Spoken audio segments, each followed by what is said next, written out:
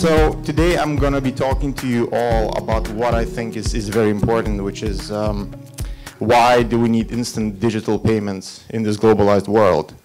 And spoiler alert, I think that Ukraine could be an example to where the global digital market is going to evolve to. And I will talk to you why that is.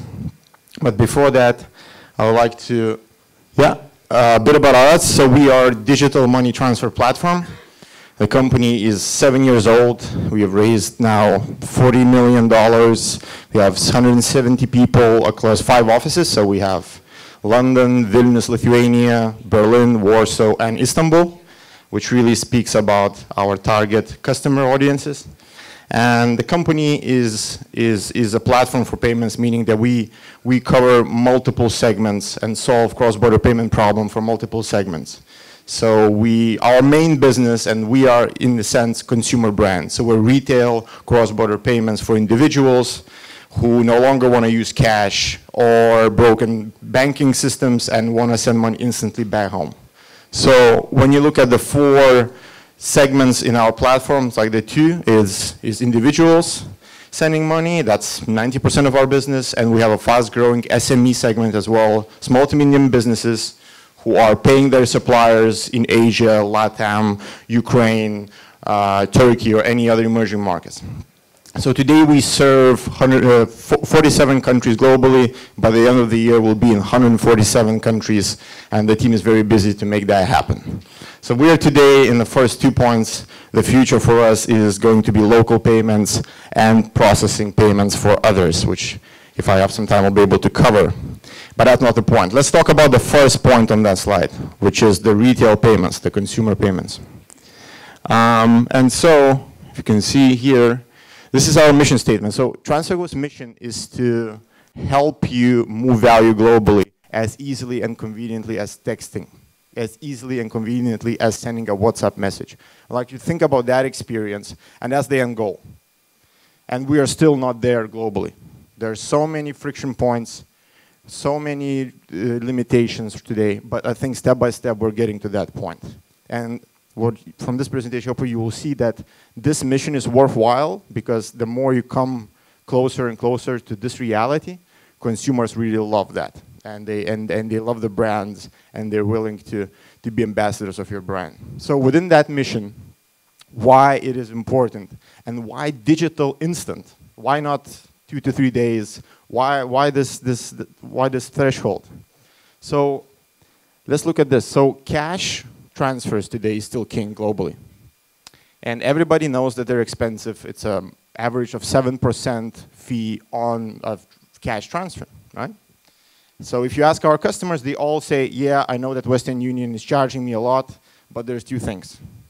It's instant, so my mother gets the payment right then and then. And it's also localized. So when I go to that cash point, I can talk in Poland, in Ukrainian or Russian, to the gentleman or lady who is servicing me. So I get access in localized way that I would not be able to get from a Polish bank or a German bank. And that's critical, because it's a trust business. People don't trust what they don't understand, and they want to be double sure that the money goes. And they're willing to pay 7% for that, which is just robbery in the middle of the day when you think about 7%. But that's the reality still today. And cash globally is 80% of the market. So when you think about digital globally, it's still early days of digital remittances. People are still queuing up in those crazy queues, and they're sending money there, and they're being charged a hell of a lot. But we need to think why that is. It's not because of lack of knowledge already. It's not because of lack of tech expertise. Most of these people are standing in those queues on their WhatsApp or on their Facebook page. So they're perfectly tech savvy. A couple of reasons for that, but the old habits die hard, but also this. And I think this instantaneous and localized nature of cash and that access. So the instantaneous and localized nature of cash, what makes it still prevalent, and that's why, frankly speaking, cash is not leaving the stage as quickly as we thought. If you look at this previous metric of 80%, 3 or 4 years ago, it was 90%. So yes, gradually, point by point, globally, we are moving to the right direction, but nowhere fast enough. And so digital banking, and when I talk about digital banking, I talk about SWIFT-enabled cross-border payments. This is how banks move value between one another. Doesn't really solve the problem because it is slightly cheaper than cash, but it still can take up to 2 to 3 business days.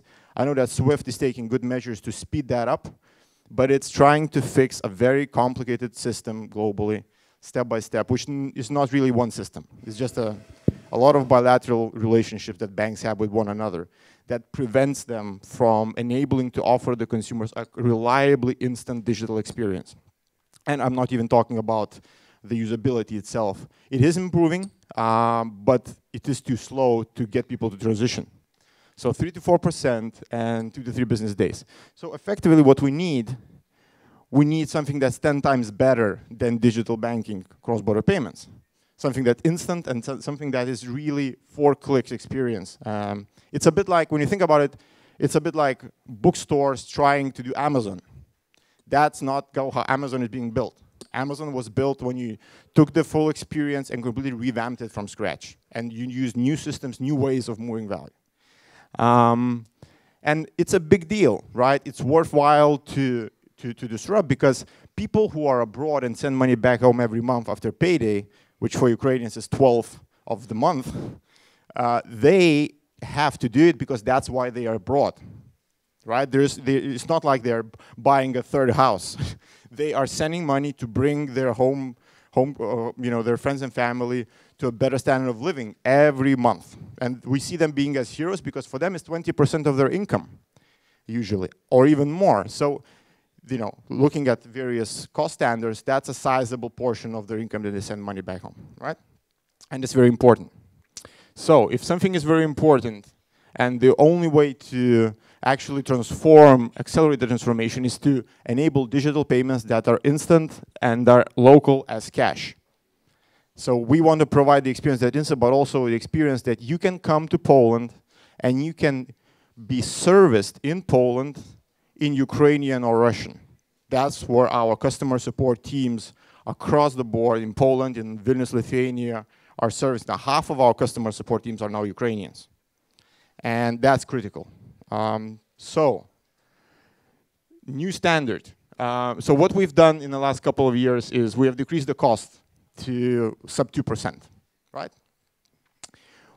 What we have done as well, we have offered a digital offering which guarantees you money delivered under 30 minutes, which actually happens in minutes. And that's closer and closer to the digital offering. And customers really loved it. So in the last couple of years, we have become the best rated money transfer company in the world globally. And by I say customers, a big portion of that was Ukrainian love. So 4.8 out of 5, that's number one. And the combination of these things just shows where the market wants us to go. And 78 NPS score, that really shows of how people feel through the entire user experience. And here, there is some numbers on our Ukrainian transactions. So last year, we saw 300% growth in monthly revenue and transactions. We are now moving 6.4 billion hryvnia, which is around 250 million pounds per year. And that's a lot of small transactions. Here we're talking about around 180 pound transaction every month. So, and we're just getting started because the growth is further accelerating because more and more people are coming into digitization. And what's happening in Ukraine, which is very interesting, Ukrainians have leapt cash in many respects because they have innovative good banks on the home side who are transitioning people to digital, and they were able to adopt new technologies. And that's why Ukraine could be a very good example for the world, what you need to do to actually accelerate digitization. And most importantly, as a byproduct, we have actually saved our customers 180 million hryvnia in the process. And we are just getting started on that. And that's money that they can spend on more for their families, more for their standard of living, and that really brings people up. And that's why we exist. That's why we think that our mission is worthwhile. And we're happy to partner with some of the many great people here to deliver this mission globally. So, Today I promised that I will tell you why instant payments is critical and why Ukraine could be the example that could show the world how to digitize. And that's what it is. It is an example because Ukrainians have adopted digital significantly faster than any other emerging markets, or should we say new market segment that we've seen. And we're just getting started. So next for us is, we're going to talk more about this, but I want to finish off with the same thing: is we need instant to digitize, and we need instant to accelerate digitization, because it's worthwhile. Thank you very much for your time.